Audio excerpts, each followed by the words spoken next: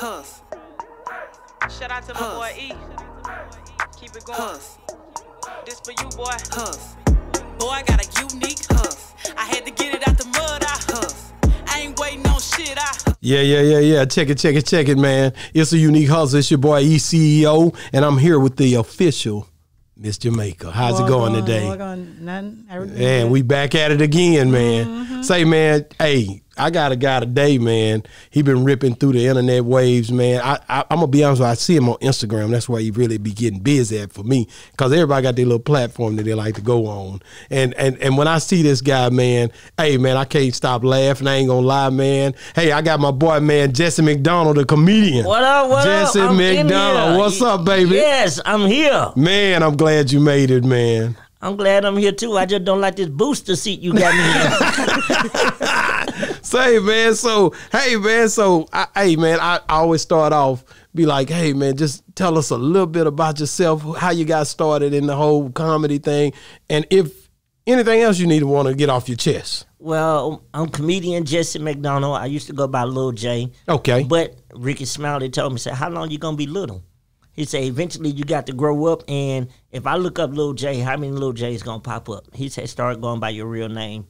So I Googled comedian Jessie McDonald. Nobody pulled up, so I started going by my real name. Wow. I'm originally from Marianna, Arkansas, and the comedy, it was always in me, because people used to always talk about me because of the way I walk, the way I was just talked about me. So I learned how to talk about myself and learn how to laugh at myself. So when I learned how to laugh at myself, then when other people talk about me, it don't hurt me. So the things that you say about me, I already said about myself, and I already came up with a comeback line. So from there, if you try to talk about me, I knew how to come back off your comeback line and turn the joke on you. That's what y'all do. Yeah. Y'all bad boys. Hey, man, I could have been in the comedy if I'd have just practiced. It ain't easy, because people think. Now you got to write it down, or how it go? Say, oh, I'm funny. Everybody say I'm funny. There's a difference between neighborhood funny and stage funny. Stage funny, you got to have material. Neighborhood funny, you can talk about little E, or you can talk about little Corey over there with the busted tires, and you know why his tires got busted, because baby mama busted them out, and it's funny to them. But stage funny, you got to be able to bring that a whole different way. Well, the thing I can say is, Jessie, the comedian Jessie McDonald, because that's the one that don't nobody know about, the comedian Jessie McDonald. Go ahead. When I see your comedy, man, like I said, anything to keep a smile on people's face, I mean, it's just, I automatically go to it. I like to smile. Anybody that has a attitude to where it makes you feel like you can't have a good time, I can't be around them people anyway. Nah, negative energy brings negative energy. Yeah. You got to stay positive even when it's negative. Definitely. But what I loved about what you said about turning people talking bad about you or making fun of you into a comedic way, I love that. I wish a lot of people today would do that, because you talk about bullying. A lot of kids are affected by bullying and not trying to turn it into a positive way so that it won't affect their lives, because there's so many kids out here, whether commit suicide or, and being a bully themselves. I love the way how you handled it. Yeah, bullying. Well, back in the day, we didn't call it bullying. We call it, hey, we joning, and you gonna take it. You gonna get these jokes. Dozen. But nowadays, people are so sensitive. I ain't gonna say all people, but some people are sensitive. And what helped me was my uncle always taught me, when I failed when I was young, he said, "You ain't handicapped, get up." Yeah. My cousins never treated me like I was disabled. If they were wrestling, I wanted to wrestle. Okay, they're going to wrestle rough just like this. And they never took it easy on me. So I guess it ain't all about just saying the word bullying. It's the people that you're around and the way they treat you. If they treat you like you're disabled, you're going to fall in that disabled category. But if they treat you like you're regular, then you're going to fall in that regular, hey, look, I ain't disabled category. Because I go home every day and got to walk up 20 stairs. So let me ask you this. I see you you mentioned Rickey Smiley a while ago. What about, I think it was DeRay? I see you with a lot of different comedians. Yes. DeRay, that's my boy. It seemed like I traveled all the way. I met him in Little Rock. I traveled to L.A. just to go to one of his shows, and everywhere he looked, he seen me. Okay. So we was in L.A., and this guy named Spike was like, man, you funny, but you ain't gonna get on my stage. I was like, oh, okay. DeRay seen me. He said, hey, you perform here? I said, not. I said, no. He said, well, get ready. I'm finna put you up. He said, you better kill it. He put me up there, and I murdered it. Oh. And Spike came back. He said, man, I like you. You funny. You found a way to get your ugly ass on up here on the stage.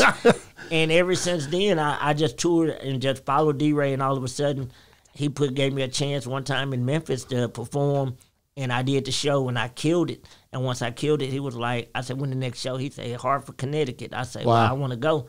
He said, you know how far that is? I say, I don't care. Just tell me I'm on it, and I'm there. He said, that's a long way. I'm like, I'm there. He told me to show up, and ever since then, I've been going. That was 24 hours driving. Wow. So the dedication what showed him, hey, look, this guy really trying to do it, and that he proved to me that he wanted to get there, even if he had to get there by himself.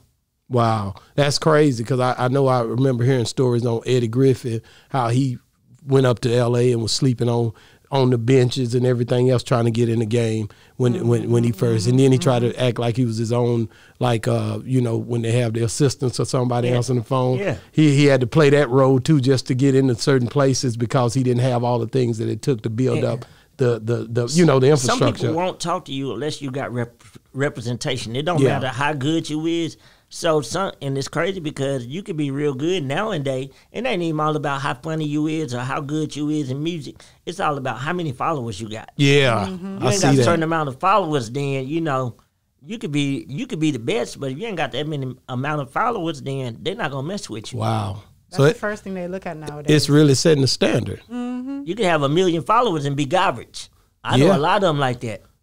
Name them. Nuh-uh.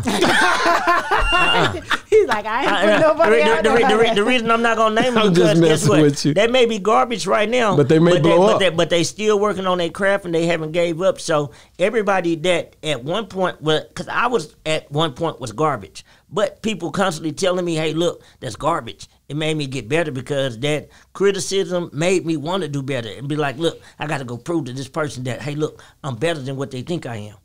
But everybody's sense of humor is totally different, because like we've been to comedy shows or even at home when my daughter and Elvis showing me something funny and I'm looking at it like, yeah, we don't even have the same type of funny. But they be cracking up like me and crazy. my daughter, we rock out, but, they're the same way. Her, she don't get it. She don't think it's funny. I'm totally different. So like I love Eddie Griffin. I love Monique, so I'll go to them two right there. They say whatever's on their mind. Right, but you see, what I really loved about him was not only the jokes, but the fact that he gave me history. I know that you're doing your research, not just telling the jokes, but about whether politics or society or where we came from. He started giving us knowledge, and I like that about his shows. It's not just about a joke, but really just to educate people as well. So to me, I like that. What about Dick Gregory? I've never. If you like, I like Eddie Griffin, then you would love Dick Gregory. Yeah, he's straightforward too. Dick Gregory is, and he educational. He educational and he's straight. He's funny too. He's not gonna sugarcoat nothing. Okay, and the crazy like thing that. is, I like the fact that white and black people show up to their shows and they be like Cracker and Hunky, and now we looking like, ooh, they're gonna get us killed. Let me ask you this. Oh, go ahead. No, go ahead. So being a comedian, who have you came up behind? Like, I got to go on the stage after him, and you was kind of like, dang, I got to go. Nobody. Don't give me that. Nobody. Don't give me that. Comedian Jessie McDonald is in here telling them, man. I didn't came up after the headline. Give me a big name. Give me a big name that you went in after that you was like, it's nothing. But I would probably be like, whoa. Oh, man. I didn't work with so many people. Give me a name. It's hard to say. It don't matter who you put me behind. I'm so comfortable with myself that I know what I came to do and I know what I'm going to do. So it don't matter who you put me behind. I know what I came to do because everybody got their own category of jokes. So if I put you behind, say, Dave Chappelle and you had to come up. I'm ready. I'm ready. Nah, I heard other boys like even Kevin, what's his name? Little short Kevin. Kevin Hart? Kevin Hart and Chris Rock. I've heard them say they was even intimidated by Chappelle. The thing is, when you know what God put you on earth to do, your talent is your talent. you got to be you got to. If you feel nervous going behind somebody, then that means you should feel nervous going behind just anybody that put you behind. So just because this person got a bigger name doesn't mean they're not as funny as you or as great as you. You can still go up there behind that comedian and give the same energy, but you got to have it in your heart and in your mind that, hey, look, I'm confident where I'm at. I know what I'm finna do. Mm-hmm.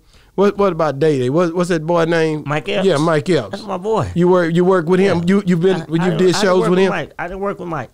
Mike is real cool. He told me, hey, just keep doing what you're doing, because people always say, hey, what would the advice would you give people today to make it to where you made it? Is my best advice is keep doing what you're doing, because what you're doing got you here to meet me. And if it got you here to meet me, what you're doing going to continue to grow to help you meet other people. Because what I did may not work for you. I got a disability. Some people probably felt sorry for me and be like, hey, look, we gonna help this handicapped guy. But at the same time, I didn't see no disability. I just say, hey, look, I seen people that I'm finna meet. I'm going to take this and I'm going to use it as a stepping stone and I'm going to keep grinding. So have you ever ran out of... jokes? Yeah. You can't run out of jokes, because I can never stop talking about me. Or do you ever find that, because, okay, a lot of times when I'm going to go watch a comedy show, I'm looking them up on YouTube, listening to their jokes, a lot of that. And then sometimes when I go and watch them, it's the same jokes they bring back. But the thing is, sometimes, well, this is the way that went. You have to have a set. If you don't have a set, you'll be rambling. What I mean by a set, like, sometimes you get up there, you just do jokes, and you do jokes, and they're not, they funny, but some of them may not hit because you don't have them lined up. But when you line them up to where one joke correspond with the next joke and constantly go, once you get you a set, you know your set is funny.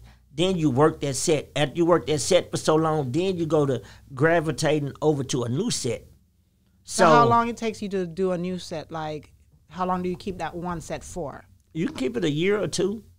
Okay. About 2 years. But if you got funny jokes, sometimes it don't matter how many times you change your set. It's certain jokes that you want to hear. Rudy Ray Moore, you cannot bring him here without hearing Signify Monkey. Yeah. So you got certain jokes, no matter how many sets you change, people want to hear that joke. And no matter if you've been to that. And you done heard it plenty of time. And you can say the joke with them and it still be funny. So do you think that so when you just went to, I know you said you was in Shreveport, then you went to Alabama, then you went to Atlanta. I went to Atlanta. And you just got back up this way. You already got shows booked out. We got shows booked out. Carpet DM, we've been busy. I've been touring with Kerwin Claiborne, and thanks to him and Tim Bay and all the other people that have been giving me a chance to get out here and open up for them and build my platform, and Cheating Ass Myron, my cousin. So with me building my platform is enabling me to now be able to go out and start my own comedy tour. So that's what we're working on now. So how was it transitioning from like the being just on the road and going to the shows and being, just by word of mouth, to transitioning over into this internet phase? How was that? How was that transition? And how did you adapt? Is it better on this side or was it better on that side? Well, you appreciate the grind from back in the day. That's what I thought. Because you hand in hand, you grinding. It's not like, oh, hit enter, now I'm famous. It's like, hey, look, I drove to these spots 14 hours, 22 hours, slept in my car at nighttime because sometimes you didn't want to spend that money to buy a room because, you had to pay for gas to get back here. But one thing I learned, always have merchandise. If you don't have merchandise, once you get off stage and you're funny, that's good. People don't know who you is. And good example, this weekend I went to Chicago. To Chicago, I got there, got my luggage. And the crazy thing is, I thought a luggage was mine. I grabbed it. A lady grabbed my luggage. But in my luggage, all I had was all T-shirts.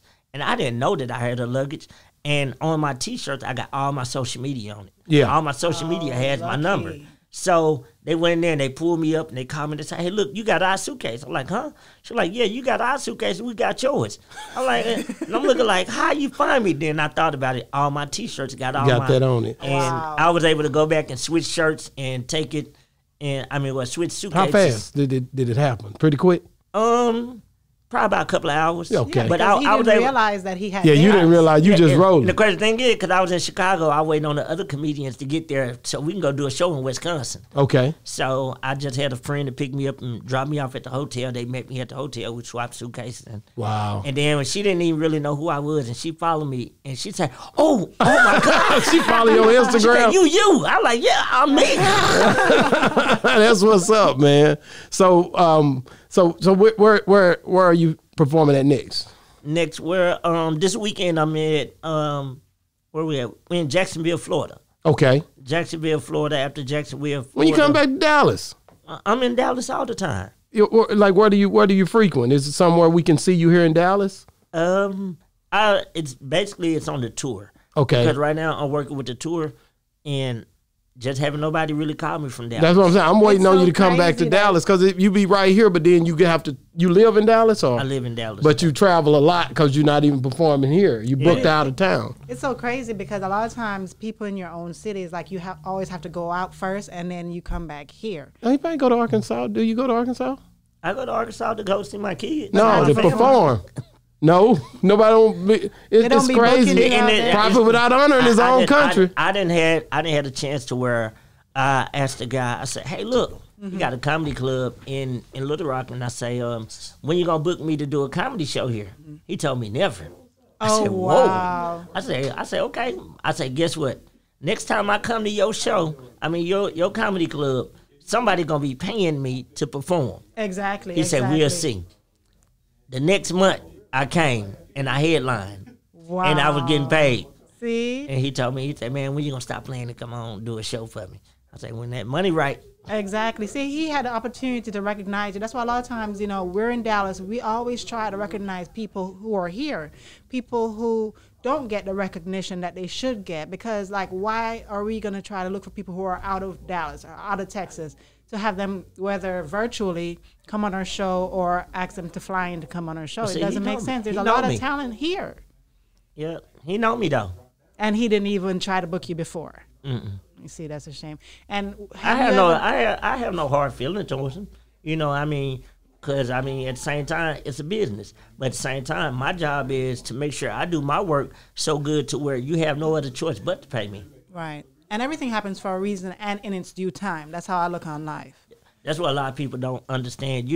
People be like, every year, some people say, "This is my year. It's my year." But the thing I learned with this being your year, it may not be your year to blow up, but it could be your year to help somebody else blow up. And once that person blow up, they can bring you. Exactly. Some people like, "Oh, I'm not helping them because if I help them, that's going to get them on, and I'm not going to be on." Well, if I help you and you get on, if I help you get on, you may not be the person to help me get on. It may be the person that I introduce you to, be like, "Well, how you meet him?" Well, this little guy over here with the crutch, tall cup holder, that's the guy that introduced me. Like, "Hey, look, I need to meet him." Mm-hmm. Wow. Mm-hmm, mm-hmm. So, who inspired you to pursue comedy? When I know you said you were practicing to do your own jokes before someone else told a joke on you, right? Mm-hmm. So, but you had to have a comedian at that point that you looked up to and like, "Man, he's good. I like him."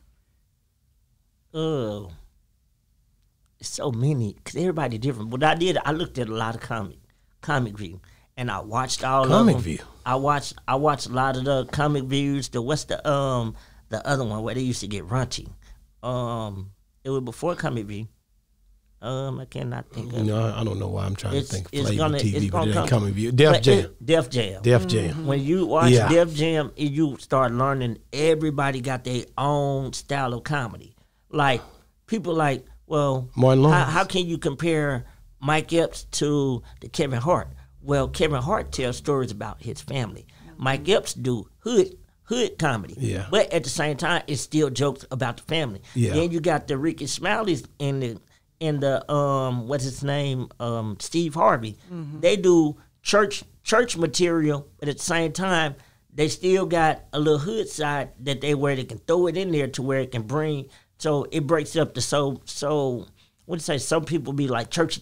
Yeah. Right. Breaks it up to where, you know what I'm saying, you like, oh, okay, he doing this, doing that. You know, I've been inspired by like Steve Harvey and Rickey Smiley. You know, they get over. I think they tapped into a place where it was okay to love God but still be funny.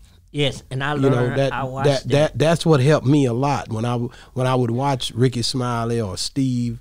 I already love God. Sometimes I would be too I'd be too passionate. Yeah, I'm too spiritual. You know, I'm for the. You know, I mean, love God to a point where I don't need to be. I mean, you can't talk because you ain't trying to get yourself together. But when I see those guys, they kind of level it out to where you can be. It's okay.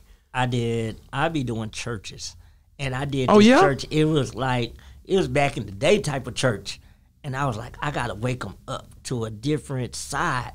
Mm-hmm. And I was like, look, can y'all patch my tablet in? They were like, a tablet?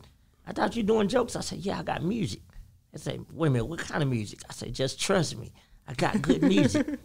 And I came out on Frankie Beverly and Mays. All right now. Oh, they was looking at me like, I know he ain't playing Frankie Beverly in church. I said, wait a minute, hold up. I said, see, y'all looking at me, y'all judging me. I like, let me tell y'all got y'all way of talking to God. I got my own way of talking to God. Everybody can't talk to God the same way you do. Exactly. I said, you don't believe me? Watch it. Sing the words to this song. What do this verse start off? You make me happy. Yeah.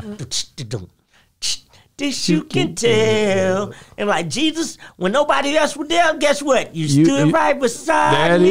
There it is. All you got to do, throw Jesus in there. You got it. There you go. So And it's all about a mindset, right? Once I brung them there, it's like they start singing the song. Wow. And the energy, you know what I'm saying, came, and I just brung my material from there. And they be like, how do you take your hood jokes to church? Because you got to know how to clean it up. One thing I learned, if you can't do clean material, you can't go nowhere. Right. Yeah. Clean material, you can go anywhere. Mm-hmm. Some people can't do clean material, so when you can't do clean material, it blocks your money. It blocks out the things that you can go do. One time I did a show, and I was cursing right in the beginning, and I heard somebody in the crowd say, you can't curse. I split my whole set right off there. listening to them Right. and went straight clean. And they were like, wow, I never seen nobody that can do that. It's because I'd already prepared myself to say, hey, look, Any situation. you got to be prepared. Because you vibe off your audience. Exactly. But really, I vibe off myself because the audience can be dead. So if I'm vibing off them, they dead, then I'm going to bring dead That's material. right. But I know my energy to myself is up. And as long as I keep myself up going, if you don't laugh out, like, forget it. That was funny to me. And then start laughing, and then I go right back into my set. Have you ever found an audience where you're telling jokes, and they're not responding? They're just looking at you like... Don't they call that something when you go out there and you and they call it like... They're just dead. Yeah, right? it didn't... It didn't do nothing. Yeah, I didn't. What do they call it? And what did you do at that time? They call that The something. thing is, with that, you still keep your same energy. You don't drop. The thing is, you hate to get a silent crowd. A silent crowd could say, look, you're killing yourself. Or at the same time, a silent crowd could mean they're really paying attention to what you're saying. Yeah. Because I done did a crowd, and they really didn't laugh. But they came up to me at the end and said, man, you killed it, man. You was good. Wow. So silent crowd can go either. ways. Now, if you doing a joke and they're laughing, and they laughing, then you tell the joke and everybody just get quiet. Now you be like, oh, man. And that happened to me. My first time getting booed was here in Dallas. What? I was just about to ask you if you ever got booed. That's what I was talking. Like when you just totally it didn't happen. Yes, I done got booed. And I what was you doing a did? show here at Hyenas. And I didn't know this is my first time in Dallas doing comedy. I started talking about, it was a gay girl said something to me. And I started talking about the gays.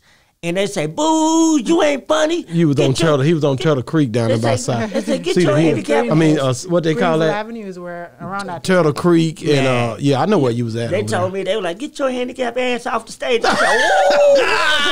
I said, look, let me go and tell y'all real quick. I ain't even no comedian. I come here to rap. It's crazy because the guy that's supposed to be managing me, Ozell Graham, he got the fade shop. I'm going to put him on the spot because he always putting me out there. What's up? But What's his name? Ozell Graham. Ozell Graham. What's he got up, the baby? fade shop.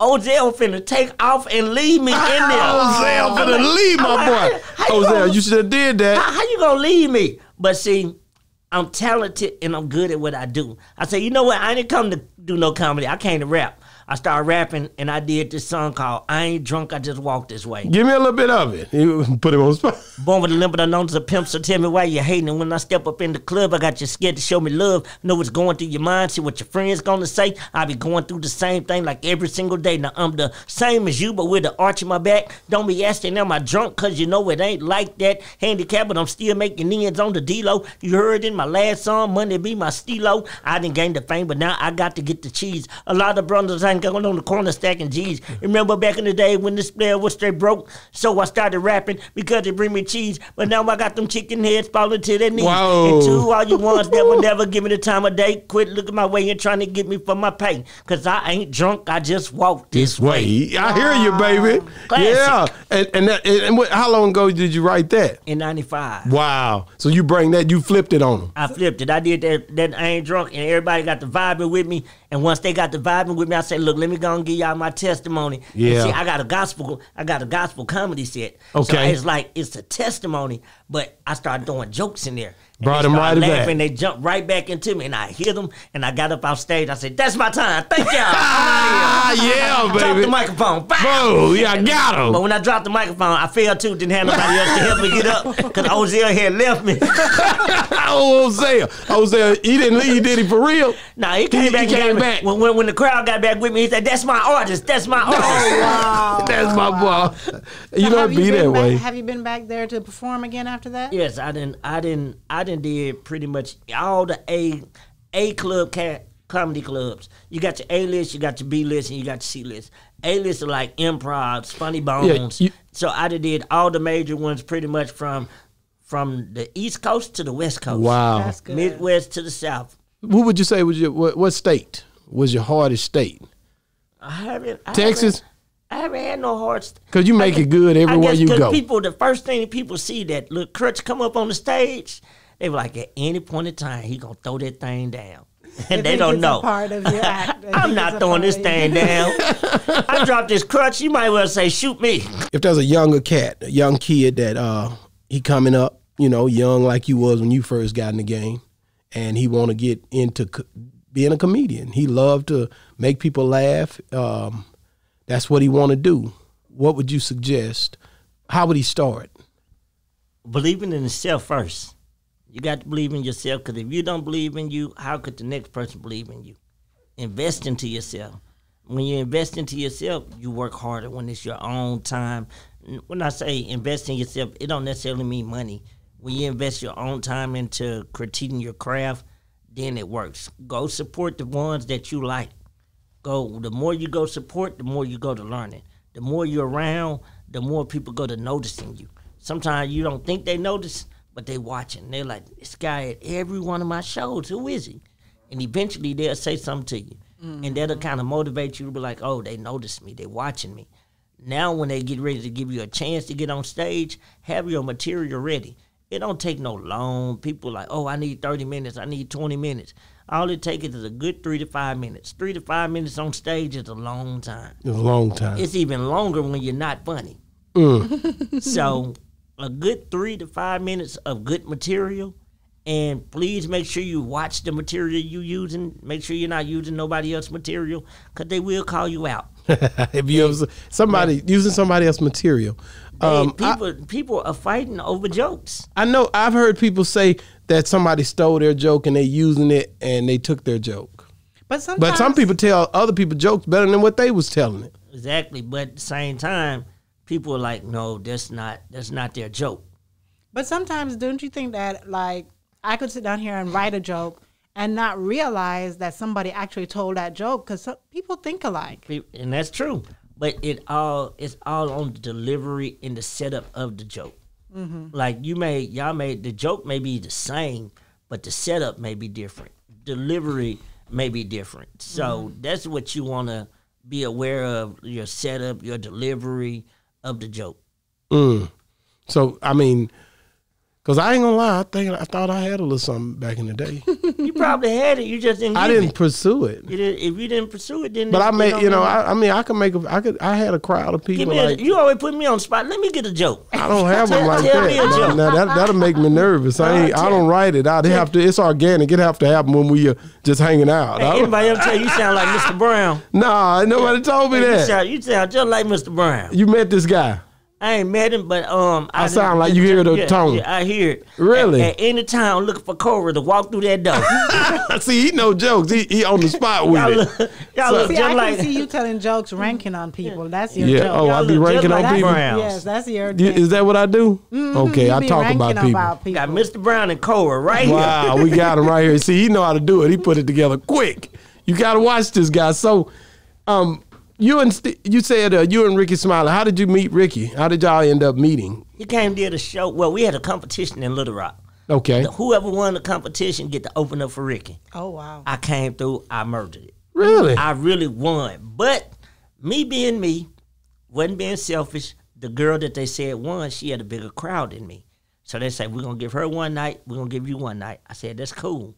As long as I get the chance to perform. It wasn't all about trying to get all the stage time. So she got one night, and I got the second night. When Rickey seen me, he told the radio station, he said, it's this guy y'all keep saying, Lil J is funny. Soon he seen me, he just looked at me and just started laughing. He said, you gotta be him. I did my show. When I did my show, I was so funny that when he started off his set, his first 15 to 20 minutes was talking about me. Wow. And he had to go back and regroup and come back out. And he took me on the road. Me, him, Doug Williams went to Nashville. That was my first big paid show. Really? My first big paid show was $500. That's what I'm talking about, I was baby. like, ooh wee. I was like, this is good here. So that's what's up, man. I mean, so you actually went out and kicked it with Rickey like that. I went out and I just started going out to support him. He's real humble. I went when he did TV One, his TV show, with the Rickey Smiley show. They did a premiere when it first came out. He didn't know I was coming. I showed up. And when I showed up, his manager knew I was coming. And when he finally seen me, he said, when you get here? I'm like, I'm here. I got here today. He said, wow. He said, when you leaving? I said, when it's over. He said, when it's over? He said, let me pay for your hotel room. I said, nope. He said, let me pay for your gas. I said, nope. He said, come on. I got to pay for your rental car or something. I said, no, I came here to support you. It's all about you. I had enough gas and money and everything to get here. Really, good. I didn't, but I didn't want to, you know what I'm saying? Right. It was about him, and I just told him I just came to support you. And me not taking that money made him go on the radio the next day, and he talked about me about 20, 30 minutes, telling people how humble I was and how he offered to do all these things, and I never would take it. Mm-hmm. That I was just like, hey, look, I came to support you. And he said a lot of celebrities don't get that love to where they say, hey, look, I just come to support you. When you go to supporting that artist, then that artist got a chance to reach back and pull you. But if every time you reaching out to them, you got your hands out, now they go to looking like, man, here they come. They want something. Wow. Not only that, it shows you how genuine you are, because it's hard to find genuine people, especially when you have reached somewhere in your life as an artist and you have that money and stuff like that. Just like what you said, people are always having their hand out. You don't find genuine people who you can really rely on or trust and know that they truly just like me as an artist. You know what I mean? When I brought up Rickey Smiley, it was because, remember, we had Young Bleed on here. We had him on the show on Boss Talk. And he was saying that, Rickey, when he played that How You Do That there, that's his song. And he said he always liked it because Rickey always let his part play, because everybody made that song kind of about Master P. Mm-hmm. But really it was his song. It was a remix. Young Bleed. Yeah, and Young Bleed was like, he just loved the fact of how Rickey shined a light on him and was respectful in how he done it. Yeah, I did DeRay like that. It was his birthday the other day, and I asked to do Dallas with him. He said, well, we really already full. But he always say, if you show up, I got you. But I didn't end up showing up. I ended up doing other shows. But I sent a bottle of Don Julio back to him. Awesome. And when they gave it to him, they FaceTimed me and they gave it to him. He said, Jessie, thank you, man. This just made my day. And it's not to just say, hey, look, I did this. It's just to say, hey, look, I appreciate the love that you give to me, because anytime you done got out to the point to where you can go on, you can just show up at people's shows and they give you a chance to go on stage and shine, then, you know, that's a blessing. So you got to turn around and give them their roses while they're alive. You can't say when he passed away, oh, man, I love DeRay, man, that's my dog. You know, I mean, I'm grateful that the guy that I've been working with, I met him over 10 years ago, and he used to bring me in the shows. I was like, man, I need you to manage me. And over the time, we were trying to figure out to where he can manage me and it would make sense. Mm-hmm. And I started going on the road with them with Kerwin, and the first time, Kerwin Claiborne, and I would tell him, man, look, you ain't even got to pay me. Just let me come on stage. I sell my merchandise. I know what I was capable of for selling merchandise. So he gave me a chance, and then I just started continuing to work hard, not just coming up on the show to be a comedian. I learned how to make myself a helper to the team. I learned everybody music. I learned how to DJ everybody music during the show. I would go in there before the show. I would do a sound check. I know certain people's voices. Hey, look, you need to pull bass out of it. His voice is too deep to have this much bass. And once I did that, and he seen that I was a help to the team, he turned around and he started managing me. So big shouts out to Elton Pope with Carpet DM. That's awesome. So we think that, well, I thought that, you know, when you're a comedian, it's all about just telling jokes. But now you're, you know, letting me know there's a lot more than just doing that. Yeah. Yes. You get, and it's crazy because I was standing outside at one show and people were walking in. They didn't know who I was. I was like, hey, how you doing? They say, no, I'm sorry. I ain't got no change. I'm like, do I look homeless? Wow. I came up on stage. He looked at me. He's like, oh my. I said, don't worry about it. I said, I ain't going to get you. I like, but you better buy a T-shirt from me at the end. Already, man. What else you got for my guy, Mr. Jessie McDonald, the comedian extraordinaire? Love the way you, hey, I love your Instagram, man. I be tripping off of you, man. You something else, man. What made you start doing those skits like that? I don't know. I don't know. I just start working with different people. And the thing is, what happened was when they say COVID, that's what they call it. They call it COVID. Yeah, they call it COVID. When it hit, I noticed a lot of comedians were sitting at home. They was working, but they wasn't working. So I said, you know what? I want to work with this person, and this person.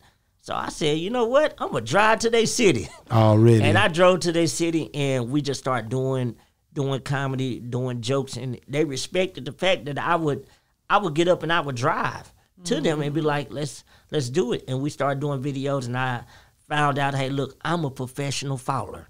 Wow. I am that guy that every time I see certain people, they be like, "Ooh, let's do a video. You got to foul." But if the foul don't make sense, it's not no good at fouling. That's right. So you know, and you got people in Dallas that I ran into that I loved, that I've been wanting to work with for the longest, and I reached out. It was funny because I was in Atlanta, and the other day I was recording. The guy say, "You know, Bubba Dub?" I was like, "Yeah." He said, "Well, his manager, my partner." I said, man, I want to work with him. Yeah. He made the phone call, and I hit Bubba Dub. He said, man, look, when you get to Dallas, man, let's work. Oh, that's love. We finna work. Finna rock it out. We finna bust the internet open, and I'm open to work with anybody. I don't care, you know what I'm saying? I'm willing to work with anybody because you never know who that person is that you're trying to work with. Sometimes I learn, well, I ain't gonna say sometimes, I learned the people that got the most money in the game is the ones that probably got about 200 followers on Instagram. Already. So Them people that got millions of followers, that's pretty much all they got, some of them. So what you're saying is money don't equate to followers? It don't. Or followers don't equate to money? Yeah, because of business people they got a couple of followers, and sometimes they'll hit you in your inbox, and you be like, this person ain't got that many followers. I ain't going to reach out to him. I ain't going to hit him back. Because I reached a person hit me in my inbox. He didn't have many followers, but he was so constant hitting me, and I was already responding. I liked this conversation. And when I hit him, he said, man, come to Atlanta. I'm put you in the studio. I drove to Shreveport. Come to find out I had a show because me and my girl were going to go. She went down to Shreveport with me, and come to find out we got there a day early. Okay. I had to turn around, come back, and bring her back home because she had to go to work. Mm-hmm. Turned around, drove back to Shreveport, did the 2 shows, left there, went to Alabama.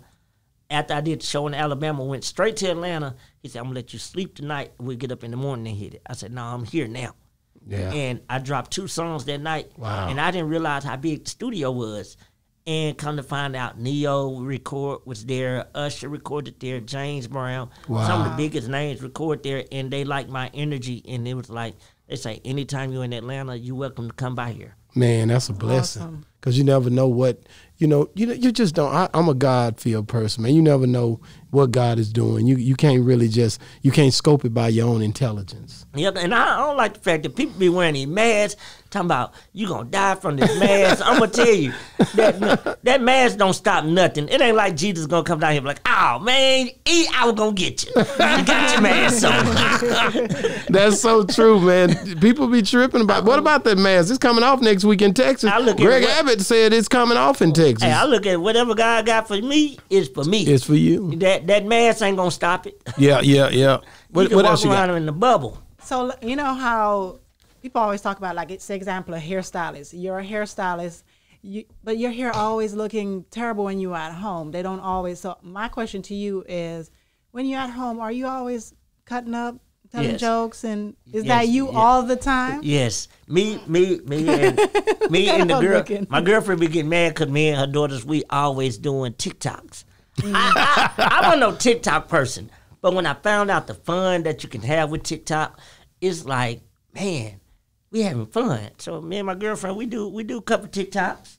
Oh yeah. I'm gonna be looking that up. We did a couple TikToks. What's your TikTok handle? It's my name. Everything's still the same. Okay. Comedian Jessie McDonald. Exactly. All right. Yeah, we gonna see her on there. See how your girl get down with her. But me and the kids, man, they like it to where, because I tell them all the time, like, look, you got to continue to do it. You really want to grow. And her daughter, she said, I got 8,000 followers. She said, I got to get to 10. She said, I'm stuck. So every time she say she's stuck, we'll do a video. She said, you got to fall. That's good. We did that one video, and it took off. And I like it because you never know who you're inspiring, That's right. to do things. And it's to be able to work with them, and they show me how to work. And then one of her daughters, I dress up. She must have seen. I think I was dressed good today, because normally she'll tell me, you can't wear that. That ain't in style. That's. And she didn't say nothing to you today. She didn't say nothing. I guess I'm dressed good today. You look good, man. You looking real good. Because normally she'll tell me, that don't go. That ain't gonna work. That don't work. So that's. How many kids do you have? I got 3 that I made, and I got 3 step 3 kids. that I made. 3 that I made. 3 step kids. And how old are they? Let's start with 14, 7. No, she finna be 14, 7, and 1. Wow. 1. Yeah, I'm done. One is it. That's it. That was it. Hey man, boys and girls. Good mixture. 1 boy, 2 girls. Okay. Beautiful, man. Yeah, I told the doctor to cut the whole sack off now. Get it? Don't play with it. Don't I want you no more. want like 10 or something like 10? that. 10 kids. 10? We got 6 now. That's so you enough. Need 4 more. 8 is enough. You need 4 more. For what? We trying to enjoy ourselves. We trying to enjoy life. Wow. Because you be gone all the time anyway, right? Like almost every weekend you be gone. I hate that. Now that's the only part about the industry that I don't like that much, is that I'm gone on the weekends. And that's the time that you really get with your family and you go out. Have a good time. And you go do things. And I guess by my girl working, sometimes I just be like, quit. Come on the road with me. Yeah, you want to pay. They're going to pay for the room anyway and the travel. Yeah. So we can go do what we going to do, and hell, I be in this through the daytime and play, and let me go do my shows at nighttime. But she want to work, so. It's all good. She don't want to work. I told her she can go and quit. Wow. I'm going to work hard because I'm one of them men that, like, I believe in taking care of mine. Already. I do too. Put her in your camp and give her a role so she'll be working, but working for you. Oh, working with you. Don't never say that. Yeah, sorry, working with you. Yeah. You can't say that. You see when you said what you said, I ducked down like Working with you. yeah. Working. Like, oh, so I work for you now. That'll start something real fast. That definitely will start something. Let me ask you a question, man. This is something I do, and I heard you say Frankie Beverly Mays a while ago, and I do this thing called the top 3 artists of all times. I want to know, dead or alive, your top 3 artists in music of all time. And then I'm going to ask you about comedians too, because I want to know. Top 3, because I did that with somebody else that came on that did something else, a segue on preaching, remember? Okay, so I want to do the top 3 artists of all times, dead or alive. I don't know who sing the song, but the song. Hey, I love the song. It's like, only you can make that Surface, me man. happy. That Surface, baby. So that's number 1? That's number 1, because it all started with me. Happiness. And if I can make me happy, then I'm cool with that. That's Surface, man. Yes. So Surface is number 1. I would have to go with Dead or Alive. Dead or Alive. I would have to go with what's his name? I listen to That's him. the first Surface we got. Anytime I'm on the road, I listen to him. He from Arkansas.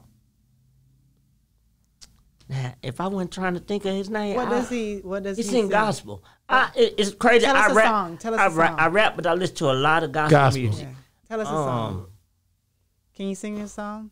I can't even think of it right now. Well, it ain't Marvin Sapp, is it? No, it ain't Marvin. Ain't Fred Hammonds, is it? He from Arkansas. From Arkansas. He from Blytheville. Blytheville. You met this guy? I never met him, but I'm going to. Oh, you gonna meet him? I'm gonna meet And him. he's a big artist. He's a big artist. I'm gonna tell you his name before we get out of here. And who's number 3? Number 3 would have to be, who would be number 3? Dead or alive? Dead or alive? I don't know, cause I'm into Jermaine Dupri. Jermaine Dupri? That's my idol. You know what? Now that you said it, you kind of look like Jermaine Dupri. That is my yeah. idol. Now that you said that, you and don't they? That's my They idol. kind of favor. So you ever met Jermaine? Nope, I met his mama. And I'm You gonna met tell his you T? how Oh, you I met his T? I'm gonna tell you how I met her. I was in Atlanta, and I always said I wanted to meet Jermaine Dupri. I said I'm meeting for my birthday. It's right before COVID hit. So I Googled the address. I went there. Went? I'm going over that boy's house. I Googled the address. Once I Googled This is a real comedian. He said he just gonna pull up on him. Yeah, I Googled the address, and when I Googled the address, I went up to the address to the studio. When I went to the studio, the lady say, we're not open. This is not a public studio. So I was like, okay. I said, well, look, I just got a package I want to drop off. She said, a package? I said, yeah, I have a T-shirt I want to leave here, you know what I'm saying, that I want to give to him. She said, okay, well, wait 1 minute. So I was ringing the doorbell. Nobody came to the doorbell. They heard the doorbell, but they didn't come. I started walking to my car, and I called. And when I called back, she answered the phone. I said, yeah, I'm outside. She said, so you the one at the little black car? I said, so you looking at me? I'm like, yeah, but I got a T-shirt I want to drop off. And after I gave her the T-shirt, she said, come on in. She invited me into the studio. I got a chance to see a lot of the plats or whatever. She was like, yes. I was like, and I told her who I was and how much her son inspired me. But she didn't know I knew that was her son at first. Okay. So after so long, she went on and told me, and I still to So this you day, knew it already? I already knew who she was because I was a big fan. So you already seen her pictures? Yeah. So even to this day, I would call just to see how she doing. I was like, I just called to see how you doing. I don't even ask her about Jermaine. And she remember you. I don't even. No, but she remember you. She remember me. Okay. I don't even ask about Jermaine. She said so many people be trying to talk to him, but see, my thing was build a relationship with the people around him. So them people would talk positive and good about me. So when they do run into me, ask them people, hey, look, do you know such and such? I got a lady like oh, that. Yeah. Yeah. So I'm gonna meet Jermaine Dupri. I believe you. Did you ever get that number 2? No, I didn't get his number. No, I'm saying the number 2. The number I thought it was. Number 2, Tim Rogers. Tim Rogers. I never heard. I gotta look him up. What he saying? Tim Rogers got a lot of hits. I'm telling you. He from Arkansas. He from Arkansas. Tim Rogers. So it's Surface, Tim Rogers, and Jermaine Dupri. I got my 3. that one thing about it, when you're on the road, you think about it, you're traveling, you listen to rap music, eventually all of it go to sounding the same. Yeah. And you get getting sleepy. Yeah. You know, now I got certain rap music I can't listen to and I can vibe, but I can't vibe no 7 hours with it. But Tim Rogers and the Fellas and Lee Williams, man, I be on that highway, I be rolling. And don't let me go back to that old school R&B. And I don't even play the whole song. I just play half of it. Half of it. Yeah, half of it. That's all you just need enough to turn you up to when you skip to the next song, you be about to pull over and get out the car and start dancing. Wow. I would go get out and start dancing, but I ain't got no balance. And I don't want no big truck to ride by and blow me down with the wind. Hey, man, I seen you on that road walking one day like you were going to leave everybody. They was in the car and you were walking down the road. Oh, yeah. You'll take off on them. Everybody be asking me why I keep running away on my skits. We gonna tell y'all, but I'm not gonna tell you right now. There's a reason why I keep running away. And when we tell y'all, it's gonna inspire so many people. You know what? I'm gonna go and tell y'all because y'all the first one with the nice interview set up. Hey, man, BossTalk101. Got me looking good. Got you looking real good. I never did an interview in a high chair. But doing that, man, this running away, I'm running away to success. Already. I'm trying to be successful. So that's why I keep running away. We finna eventually start bringing that up to why they were like, people like, why you keep running away? I got a goal, and I'm trying to show people no matter how many times people try to stop you, no matter how many times you fall, I still get up, and every situation is different. Wow. So now we're going to start bringing in the celebrities to where you see me going to try to get to these people, and I'm trying to tell them who I am. And eventually, when I do blow up and I get to that point, I ran until boom. You ran into success. Here I am. That's awesome. I ran to success. Like that. Hey, man, that's like great, that. man. That's a great concept. Yeah, it is. Yes, it is. So what's your Instagram? Where can they find you? Just one more time so we can get that on the air. Yeah, comedian Jessie McDonald on any social media. Comedian Jessie with an IE. And is there a website they can go on for as where you performing to try to keep tag into that? Tap into where you're going to be next? I post a lot of it on my page. Oh, it'd be on Instagram. That's what's up. Because that's where I see a lot of activity. On my page, yes. Yeah, man. And you have a YouTube? Comedian Jessie McDonald. Yeah. That's every platform. Every platform. And that's good because that makes it to wherever you look. Yeah. We BossTalk101 podcast. Yep. And if you look for me on what's that Christian Mingle, it's Heat Stroke. Already heat stroke. No, I'm just tripping. You should have seen the look she gave you a while ago. She gave you a look a while ago. So you got anything else for Mr. Jessie McDonald? No, right now. Man, we thank you for coming on the show, comedian Jessie McDonald, man. Now y'all got to do. Oh no, you said I'm sorry. You said that you wanted to tell you the top 3 comedian. Bam, that's good because you're the first comedian we had. I need your top 3 comedian, dead or alive. Top dead 3. or alive, because that's your passion too. Now I know you do rap too, so you done did it all. But give me the top 3 comedians, dead or alive. Top 3. And I'm gonna do that with all comedians. I'm gonna tell you why they my top 3. Okay. Rickey Smiley would be first. Rickey Smiley? I already knew that. He was made coming. number 1? I knew that was coming. Rickey Smiley. Why Rickey number 1? Because Rickey, the first person that seen me and said, "You need to be seen, and I'm gonna take you on the road." And he did exactly what he said. And you were around Rickey a lot. He took me. Yes, he took me on the road. Rickey would sit on the side of the stage with a notebook, and he would write down everything that I was doing wrong, and he would give it to me at the end of the show and say, "Here, go fix this." Rickey after one show, Rickey came, I guess my DJ messed my music up, but I was so on point that nobody knew but Rickey knew, and he went off on the DJ and he went off on me because he said he's supposed to have his stuff together.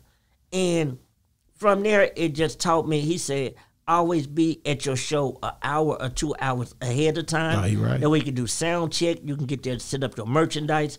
Right before people start, go in and do another sound check. So a person that big that takes the time out to sit on side of the stage and watch me and make notes of what I need to fix, you got to get number one. Get number 1. That's love, man. Because people don't help you get better. Shout out to Rickey Smiley, man. I loved it when he was on the radio here in Dallas, man. I loved. He did his thing, man.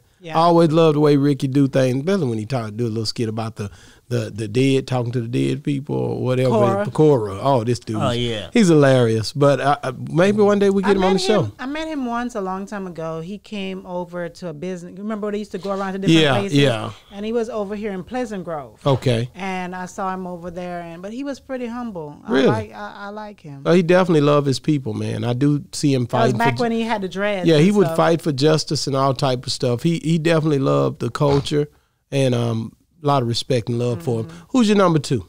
DeRay. DeRay. DeRay. Is it because y'all be hanging out too? Is another hangout story? No, it's because the energy that they give me, and DeRay did something that some people would get mad at, and I took it as a stepping stone. After I rocked 3 years on the road with DeRay, he said, "I'm gonna have to let you go." Wow. And I didn't understand why, and the reason why is because he told me, he say, "You done grew on my platform." He say, "Now it's time for you to find another platform to grow on." He say, "Don't think it's the end, you know what I'm saying? We'll continue to grow." We was asking the top 3, and you said Rickey Smiley, and he said DeRay, and you was into that DeRay story, wasn't he? Yeah. So DeRay was one that you said he was pretty much a very much inspiration, and after 3 years, he just decided, okay, I'm gonna let you go. You can't be here with us no more. Did he tell you why? He said, "We're gonna switch up." He say, "What it is, you done grew on my platform," and he say, "I see bigger things for you, and I want to see you grow bigger than what you are. So I'm gonna let you go and let you get on somebody else's platform. When you get on somebody else's platform, it opens you up to a bigger platform.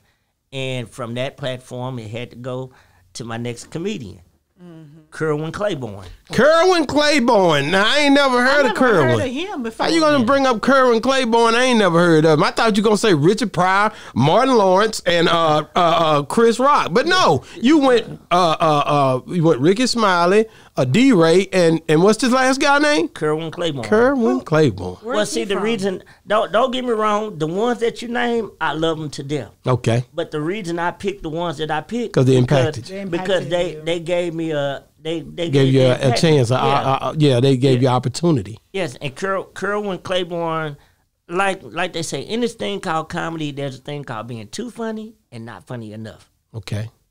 You can go out with some comedians and you could be too funny, and they be like, "Nope, don't put him on the show." Okay. You can go out and not be funny enough, and they be like, "Oh, you got to come off the show." But Kerwin gave me a chance to come out. That's when I ran back into Elton, my manager. Gave me a chance to come out on the tour and perform. Now, when I first came out, I'm not gonna lie, I was too strong for him. So Pope was like, "Look, you got to ease back just a little bit." So I eased back a little bit, and once I eased back a little bit, then after so long, Kerwin said, "No, let that man do him." He said, "Let him go." He said, because it makes the whole show funny. When you like the whole show funny, then people like it. They wouldn't like hold back or nothing. He'd say, "Man, sometimes I go out and I be doing certain jokes, and sometimes I won't do them." He'd be like, "Man, why you didn't do that joke? You got to do it." Or whatever. And sometimes my time be up. Like this weekend, my time was up, and I didn't do a certain joke. He'd say, "Oh, no." He'd say, "Oh, he got to give away something to the birthday girl." He got to get you back out there. And he let me come back and do my joke, and they inspired me to say, "Hey, look, keep doing what you're doing." And he always say, "You're gonna have your own show. You're gonna be doing your own tour." He said, "Just keep going and keep grinding and getting these followers." Wow. He said, "Cause my followers, every time I get on live, they always say, 'Where Jessie?'" I gotta look him up. Where Jessie? I guess I'm weak in the fact I don't know what's his name. Claiborne. Kerwin Claiborne. He does the voiceovers. Oh, he does the voiceovers. He does the voiceovers. Okay, I'm definitely, and I can find him on IG, right? IG, the real Kerwin Claiborne. I got you. What's your most popular joke? My most popular joke? I don't know. I got a lot of them. You love it. Cause when you be doing jokes, it's like I know once I get over it. Now my beginning jokes, like I've been working new jokes. I know once I go through these couple of jokes, then I know when I get to this hump right here, it's straight uphill and it's nonstop. I got this alter ego.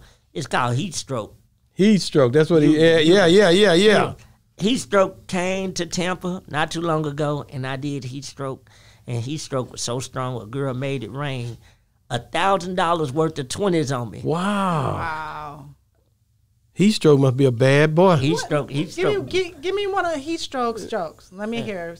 I can't do heat stroke. Look at she didn't give you permission. She's like, It must be a heck of a joke. But I can tell you one though, and one you can take to a hell of a joke. One you can take to the coffee heat pot. Stroke. What is the best way to get a crackhead to go to church? I don't know. Sing Jesus is my rock. So you just get up there and go all night long, baby. I just have fun. Man, that's all right, man. Thank you so much, Jessie, for coming on the show. And you know, I can't come on the show without thanking Black. Black, you know, man, Black was the reason it happened. Black made that call, you know, Black been talking to me back and forth, you know what I'm saying? He seemed like he got so much love for you. He said, look, even though I ain't managing you or nothing, but I see potential in you. He loved you, man. And I like what you do. He said, man, I got a partner that got this talk show called Boss Talk. I said, I need to be on there because I'm a boss and I like to talk. There it is, baby. He made that call and here I am. Man. And I looked for what was you supposed to be sending me the address? I did. You didn't send it that day. No, not that day. No, I didn't send it that day. He almost had me feeling bad. I didn't send it that day. I didn't get the address. I was like, he'll be back in town later. I get him. But so many people been coming at me about the show that she know I get overwhelmed. Like it's like people just now, I don't know what it is, but right now people been hitting us up so much, man. And it's a blessing from God, you know, but I haven't forgot about you. But Black, you know, he gonna call me. Because we were doing this way before. So he gonna be like, my girl called me I say, look, we doing something together Saturday. I was gonna leave Chicago and go to Atlanta. Okay. But then I said, I can't do that because I got an interview. Yeah. And I got to keep my word. And then thank you so much. Then I told my girl, I said, we're doing some Sunday when I get back. Well, really, we're gonna be Saturday. But what happened was I missed my flight, so it happens. I ended up pushing back. So I said, you know what? I'm still gonna set it up. We still gonna do what we're gonna do tomorrow. She said, well, what time your interview? And I called Black. I said, man, you know what? He ain't even text me the address. I did tell you I did say what time the first day. We said 1 from the jump. I thought it was 7 o'clock. No, it was 1 from the very beginning. Okay. But I didn't call you back because I got overwhelmed. I ain't gonna lie. I usually give her I did tell you about it, didn't I? Yes, but you didn't give me the information. I didn't give you the information. And that's the reason it's on me. That's on me, man. I apologize. We still made it happen. One thing about it, I know whenever you in Dallas and you doing a project or wherever, if you're in Houston, you hit us up or wherever. If you somewhere, even Shreveport, because we got a house down there where we go down there as well. I'll come to your show. Yeah, and you all, y'all make sure y'all tap into Boss Talk, man, because one thing I do like, they embrace me. They say they're gonna treat you regular. They didn't have no handicap ramp nowhere. Yeah, the handicap parking was in another parking lot. You about to have to go all the way to the end to get to the. I was doing the nay trying to get up that one step just to get up in the store. But y'all make sure y'all stop by. Man, thank you so much for coming, man. Appreciate you, man. We wish you much love and success, man. Hey, your kids, man. We wish you all the success in the world, right? Yes, sir. And real quick, people, if you got a kid that's disabled, don't treat them like they're disabled. Wow. Because that grows into their mind that they're disabled. That's good. Treat them like they're regular. Treat them the way, you know what I'm saying, you want the world to treat them. That way when they go out there in the world, then the world won't hurt them. That's good. Because I have kids, I was walking in the airport and the little girl say, Mom, why he walk with the crutch? She said, don't ask him that. I say, no, let her ask. That way she know how to deal with handicapped people when it comes across. And I told the little girl, I say, I have cerebral palsy. Yeah. And she say, well, what is cerebral palsy? I'm going to say, stop asking these questions. I say, no, let her ask because she need to know. She need to know. I say, well, what it is, I don't have feeling in my hand or in the bottom of my feet. I have it, but it's rough. Yeah. It's hard for me to feel. She said, so you can't feel nothing? I say, I walk hard so I can feel the pressure going down. And the lady was like, thank you. She said, nobody never explained never got a chance to explain it. I say, that's when kids growing up being bullies, well, I don't call it bullies. That's when people grow up talking about people because they don't know. They don't understand it. Lack of knowledge. But it's so crazy because I'm older and people, it was always a sensitive subject. When you see someone who might be disabled, you don't want to pry in their business because you don't know how a person might handle it. So you're scared to even ask. Everybody ain't got tough skin like you. Well, right. the thing is, that's the reason I'm here. That's the reason that's when I have my platform to show people, look, if he can get out there and do it, they can get out there and do it too. Because a lot of people don't know I used to be a cheerleader. What? I was a cheerleader high school through junior. I mean junior high through college. How the hell you pull that off? Hey, look, I had a big mouth and I knew how to talk. I want to be out there with the people. Okay. And the more I was out there with the people, the more I got comfortable with being me. Wow, that's good stuff. And man. I was the water boy for the basketball team too. So got to give a shout out to them champs, Mariana Trojans. Okay, we won okay. number 1 in the regional. Okay. Number 1 in the district. In Arkansas. And number 1 in Don't the come up here conference. to Texas with that, man. Number 1 in the In conference. Arkansas. In Arkansas. It don't matter where we at. We number 1. Yeah. Okay. So if you in Texas, Don't bring that over here, man. If you number 1 in Texas, Don't bring that over here. If you go to LA, so you still not number 1. Oh, we still number 1. Okay, so only in Texas though, right? No, it's different. That's different. If I'm only in Look out Arkansas, now, Jesse. you That's only a in little Texas. different. That's a little different right there. Hey, country people want it a little bit better than some city people. That's real talk. So I was going to ask you because we were about to go off there, but I was going to ask you about even if they're like a kid that's going through that has cerebral palsy, or if he's handicapped or something, they can look at you as an inspiration. You're so true. Is there any way is there an outlet? Is there an outreach some kind of way? They can reach you. I mean, I think that would be great for kids who don't have that tough skin. Like social media. Yeah, I know social media is and there. you know what? You can call me. You see what I'm saying? I think that would be great for somebody. My daughter has it too. Really? So yeah, you can reach out and call me. My number is on my social media. Don't call me after hours, because you call me after hours and make it look like, you know what I'm saying, you're trying to make a booty call, and I ain't got time to be sleeping on the couch because you want to call just say, hey, look, I like what you're doing. Keep doing what you're doing. No, not that part, right? But the kids, though, they really can look at you and be inspired because you're right. You know, they don't have that person that they can depend on that I know of. You may know of somebody. That's right. I like to do bullying. Talk, you know what I'm saying, the bullying month, because you can go talk to people, be like, look, I got bullied through high school, but then when you leave, they see a normal person walking. Yeah. When I first walk in the building, you already know he done caught it. Look at that. You already it ain't that he done caught it. You already giving it to me. Yeah. And at the same time, you don't know who I am. Then when I get up there and I talk and I tell you what I've been through in my story and everything that, you know what I'm saying, that I'm still going through now, you overcame too. Now you look at me different. Yeah. You don't look at me the same way. Do you go to a lot of schools and talk to the kids? Not yet, cause everybody ain't got handicap ramps. But just dude. No, I'm trying to. But that'd be great. It's hard getting in. I've been reaching out to a lot of them, but once they let me in, they're gonna see. Oh, you gonna kick the door down in a minute. I bring a message, I bring comedy, I bring laughter, and I bring music. That would help the kids so much. You know what? I know a couple people in the school district. I'm gonna reach out to them and see if I can help make that happen. Yes, and I have a couple of high school hecklers that'll try me. You know what I'm saying? Try to throw a joke out there. Your mind better be running like a car on the interstate, full of gas. Cause I'm ready. You own it. Cause I can be doing a joke, and you try to heckle me. I can hit you with my joke and stay continuing with my joke and going like I never said it, like you never said. You've been prepared already. Exactly. Cause you've been already out here doing the work for so many years. A lot of people hadn't been in the game that long to even people that don't have no handicaps or whatever. Think about them. They go off the scene. Everybody got a handicap. I don't know though. Have you read? You're right. I don't even want to talk about that. I could have said. But you know the crazy thing. Wait a minute. You talk about helping young kids, but you know you have a lot of older people. Yeah.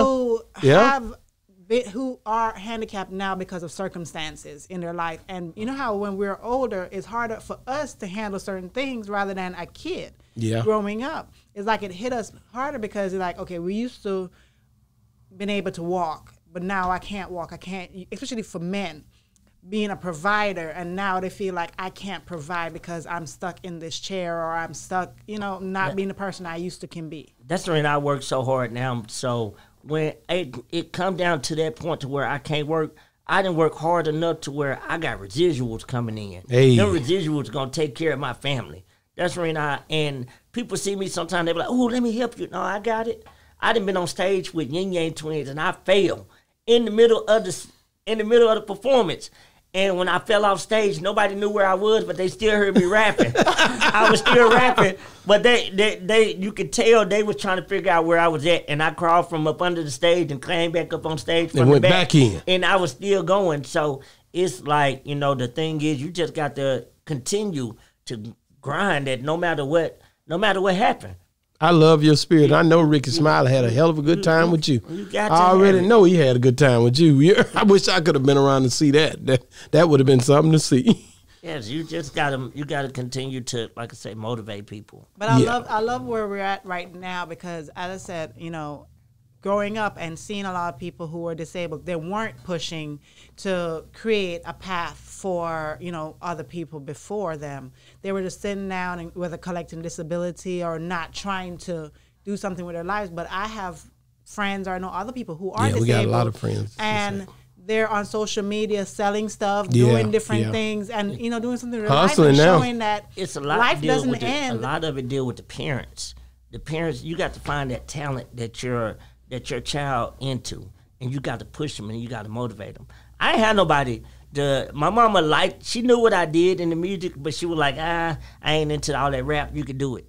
But I was like, my thing was I wanted my family to come out to see me. They really wasn't coming to see me, but my thing was I took it as at first I was like, they're not supporting me. Then I had to start thinking, man, let me look at it a different way. They're supporting me in a tougher way. But the thing is, the people that you want to support from, you're getting tough love from them. So the first thing you say, they're not supporting me. Well, they're supporting you in a way that you don't see it. You may not be around and they be talking about you, but they may not come to your show. The thing is, I learned how to work so hard at my show to where I was so good at what I do. People started going back and telling them, oh, it was the little handicapped dude on the show. Man, he was funny as I don't know what. He had a crutch. And my sister there the whole time like, that's my brother. Wow. And they were like, that's your brother? Shoot. They were like, man, he killed the show. He was funnier than such and such. He was funnier than such and such. Wow. And, you get a lot of time people like, oh, you were funnier than such and such. Well, the thing is when people come up to me and tell me, oh, you should have been the headliner. You're funnier than such and such. Well, I look at it. Nobody's better than, to you, I was funnier than that person. Correct. But we all set the show up for the next person. Correct. The one person come out funny, he set it up for this person. This person bring out the funny to the next level for the next person. So we all set it up for everybody to be funny. Nobody's better than the next person on the tours that I've been on, and that's one reason I picked my top 3 like that. Hey, man. Did you? Sorry, babe. Go ahead. Did your family eventually ever come out to see you? Yeah, they started coming. Well, I had to be smart. My mama really ain't gonna come to my comedy shows because I curse. Yeah. So I say, how can I get her? I start going to churches. Hey, I stop performing busting the dough down at the church. My mama be in the choir stand. I be doing a joke, and I be looking at her. She be on the edge like, oh, I hope he don't. Like, nah, I ain't gonna say it, but yeah. And I start going into churches because my granddad is R.I.P. to him, but it's like he always tell me keep going doing what you gonna do, and before you know it, my grandfather. Every time I would show up to do a comedy show at a church, he always be talking, my grandson, he good. He good. And I did the Lee Williams farewell tour. And my granddad was there. He got a chance to see me perform. And I did comedy when he passed away. I was supposed to I got my shows mixed up the day of the funeral. And the day he passed away, I had a show an hour right before they told me. And I still went on stage and did the show. Wow. But for the funeral, since I didn't make it, I recorded myself doing the video. And I sent the video in. Nobody knew I was doing it, but I knew the preacher. I said, look, you got to play this video for my family. And I did a comedy set on my iPhone, and I sent it, and they played it at the funeral. And wow, man, that's a touching story. We definitely, man, like I said, whenever you in Dallas, whenever you doing your thing, man, we definitely need you to come back through here if there's any new projects that you have come out. If you on a movie, or because anything could happen for Jessie McDonald. Comedian Jessie McDonald, he could be anywhere doing anything, and I know the capability of God. God can put you in places where man can't. Yep. So I definitely appreciate you for coming on the show, man. This has been another great segment of Boss Talk 101. Now y'all got to support me and get The I ain't drunk, I just walked this way t-shirts. Come on with it. I got to bring, I'm in a different car, but I'm going to bring, I got the t-shirts, I got the face mask. I'm going to tell you something. Y'all, you got to do is, you should have had it with you today. You ain't said nothing. Well, why you ain't had it with you? Because it's date night. It's date day. Okay. Yeah. Get it right. I be on the road, so I got to spoil the baby when I come home. So well, we just glad you came by, and you can bring those t-shirts back by here when you back in town, man. We here. If I'm not here, you can always call me. I'll come meet you wherever you at, man. I got you. Hey, man, Boss Talk 101. It's a unique hustle.